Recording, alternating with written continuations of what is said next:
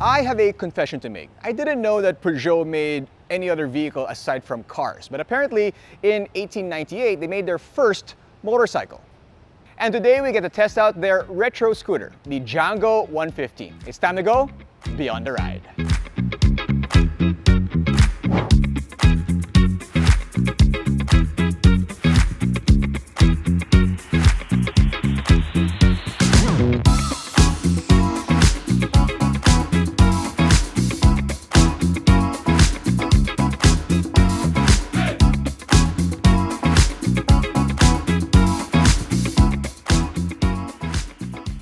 The bike is powered by a 150.6cc air-cooled 4-stroke single overhead cam twin-valve engine with electronic fuel injection that punches out 11.3 horsepower and 11.2 newton-meters of torque.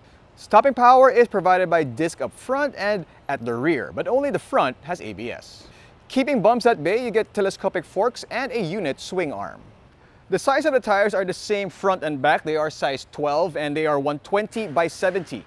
And if you look at the rims, the wheels it's a pretty unique design. It's all LED lighting in the front, rear, indicators, and even the DRLs, which frame the Peugeot logo. Now the front rack and the rear rack is actually an accessory that you can add later on, but you have to be sure if you want to put these on because they're drilled right there on the fairing of the bike. So once you put on the rack, you don't go back. Now let's talk about the elephant in the room. Yes, it does look like a Vespa, but I think that's actually a good thing because that silhouette is kind of the staple for classic-looking scooters, or as Peugeot likes to call it, neo-retro. But this has some design cues that are a little bit different from the Italian brand. Now, I do absolutely love the design. I mean, I think it's sleek, classy, sophisticated, and Peugeot says they were inspired by the streets of Paris in the 1950s. But I have to ask Kako if that's true because he was there. The gauge cluster is a combination of analog and digital with no tachometer and does a little dance when you start up the bike. The digital section has fuel level, trip meter, odometer, ambient temperature, and time. It is a pretty long scooter, slightly longer than a Vespa. It's got a length of 1,925 millimeters and a wheelbase of 1,350 millimeters. All right, let's talk about the storage space. You got this little hook right here that you can carry whatever you want down there. And then you have these two compartments. If you turn to the right, this opens. You can put, well, stuff in there. And then you turn to the left, this one opens. I actually kind of like the way that opens. And this is where the fuel cap's at. Yeah, so not much storage space. You have to be careful though with when you load fuel because sometimes that will leak. By the way, I forgot to say that there is a 12-volt socket over here to charge your gadgets. So underneath the seat, you have a decent amount of space, not huge, but it is enough for an open face helmet. Now these are the foot pegs for the pillion, which tucks away quite nicely. It looks like it's integrated into the design of the scooter, but I do really love the accent here, right? I mean, that white and blue looks really good, and I typically don't like chrome, but I think this works really well with the colorway of the scooter. The seat height is 770 millimeters, quite Pinoy friendly. I am 5'6" with a 764 millimeter inseam. And that is the situation. Now it looks like I am tippy-toeing more than I should be on a seat height this low, but it's because the seat is kind of wide up here in the front. There is a lot of space here for a pillion and it is quite comfortable. So if you do own the scooter, it would probably be nice to ride it with your special someone. Unfortunately for me, I'm going to test it out with Earl with his racing helmet. And that's the situation. There is quite enough space. So kung nag-away kayo ni Mrs., on the way home, there's enough space between the two of you. So the fuel tank capacity is 8.5 liters, and Earl did the computation on the unit that he has, and he got 34.5 kilometers per liter. So let's just do a sound test just for the heck of it.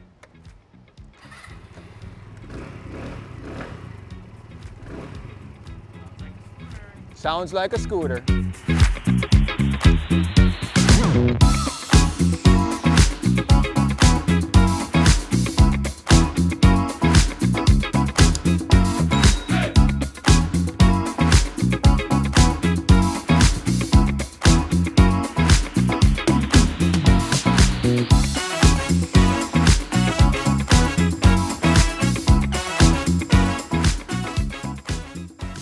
Now the seat is nice and comfortable, and I do like the position. It's pretty much standard for, you know, what you expect for most scooters out there. For somebody my height, 5'6", the position is okay. For somebody who's taller, probably you know 5'10", close to 6 feet tall, you might feel a little cramped in the sitting here with your leg room. The dash is not so clear at times. I mean, the speedometer has a slight glare to it at certain angles, and that's probably because of the bubble lens on top of it. And the digital gauge is kind of big for what it displays, but that's just nitpicking a little bit on the design of the gauge. Let's be honest, you don't really look at that often anyway. The switches are serviceable, you know, for where it is, and it's in the price range. You'd expect something to feel a little bit more premium, but again, that's nitpicking a little bit. It's totally fine, it's serviceable, but I'm just thinking that you could expect, you know, I wanted something a little bit more premium in terms of the switches. When you use the indicators of this bike, the signal light, you do hear a beeping sound to remind you that it's still on. And of course, there's some people out there who always forget to turn off their indicators and their signal lights when they switch lanes or make a turn. And this, you know, feature, if you want to call it that, are made specifically for those people. I admit sometimes I do forget, but very rare. But there are people who are part of Team MotoDeal, namely Earl and Jack, who always forget to turn off their indicators. Now, a lot of people want to compare it to a Vespa. And sure, it has a classic vibe to it, but they're really different. You know, the seat height of this is lower, and the scooter is lower to the ground. It's, you know, low enough that sometimes if you're a little bit on the heavier side and you're going over a big speed bump, there's a chance that you're going to scrape it. Now, the Vespa sits a little taller, and it's also a little bit, well, you know, you can tend to tip over on a Vespa probably easier than on this scooter. Now, the throttle is nice and smooth, but not super responsive. Yeah, it's fine, but you know, I'm comparing it to the Vespa because most people who are probably looking at this scooter are probably looking at a Vespa as well. And for example, you need to twist the throttle a little bit more compared to the S150, right? And you know, the S150, you only need to, you know, twist the throttle maybe about a quarter of a turn. The Django takes about a full half turn to go full throttle, while the Vespa is a quarter. So that's not that huge a difference. I guess it depends on your riding style, which you prefer more, something that's smoother but not as responsive, or something that's, you know, ultra responsive that kind of gets a little bit jerky. And the ride quality is decent, and you know, part of that is because of the conventional front forks. The Vespa uses a linkage system that helps the suspension absorb bumps better. Again, I think it's okay, but if you want to really, you know, look at both this and the Vespa and trying to decide which one you want to go with, just letting you guys know that this is not as I guess smooth or easy, steady ride as the Vespa is in terms of suspension. The engine of the Peugeot is fine. You will notice a kind of chug while the scooter is idling, and you will also feel some minor vibrations. But it's not too disturbing, right? I mean, it's something that you could probably get used to, and it's something that I don't think it's a big deal, but I just want to point it out. The brakes of this are absolutely fantastic, especially since it has a disc at the back, which you know, the stopping power is something that you always could use good brakes no matter what kind of bike that you use. And this has exceptional ones. They work really, really well. And the transmission is smooth and not aggressively geared, which again adds to the simplicity of riding this scooter, right? I mean, sure, it's a twist and go, which is already simple enough, but with the smoothness of the transition, the unaggressive gearing, it just makes it simpler. It makes it easier for all riders out there, whether you're advanced or beginner. It's just an easy, smooth, simple, chill ride.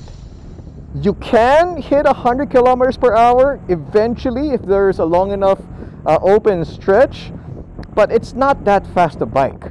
It's not that fast a scooter. Downhill, you can probably hit about 110 kilometers per hour. But the truth is, you know, on a scooter, you probably don't really want to go that fast anyway. It's, you know, scooters are really meant to get you from point A to point B, you know, nice, chill, simple ride, you know, twist and go, and something that's, you know, if you want to do spirited riding, probably go get something. Even a sniper with this is something that's, you know, more spirited riding than this. But this is a, you know, you have to remember, this is a classic retro inspired scooter that isn't meant for high performance, right? This is something that's going to get you from point A to point B in style. It's very, very easy to filter the bike. You can ride it around the city, no problem whatsoever. It's something different, right? It's not like all the other scooters out there in terms of its aesthetics, and I think that's really maybe the biggest draw to this Peugeot. That if you roll up to a coffee shop, chances are you'll be the only one using a Peugeot. And I guess in a way, that's kind of the draw to it. It's unique. It's a conversation piece. Unlike, you know, just another Vespa out there or just another premium scooter.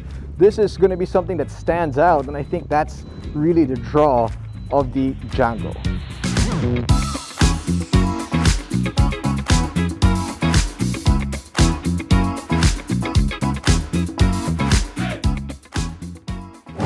So the verdict, well, it's a nice, chill, classic looking scooter, which I absolutely love. Now, the price, the base model starts at 199,000 Philippine pesos, while this, the a little bit more special model, goes for 216,000 Philippine pesos. Now, between the two, this looks so much more special compared to that one, so I would actually go for this, hands down.